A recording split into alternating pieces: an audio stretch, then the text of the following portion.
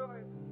Just trotting back and forth to the barroom and around somewhere else and down to the rock and roll party and over to the little formal church and hear the pastor preach on something. Oh, he tickle your ears, sure, certainly.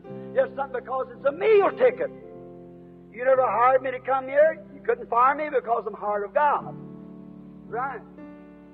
No bishop or no archbishop or no church tells me what to preach. I listen to God. I have His message.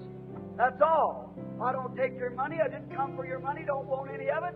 I come to warn you in the name of Christ. Make ready. The hour is at hand.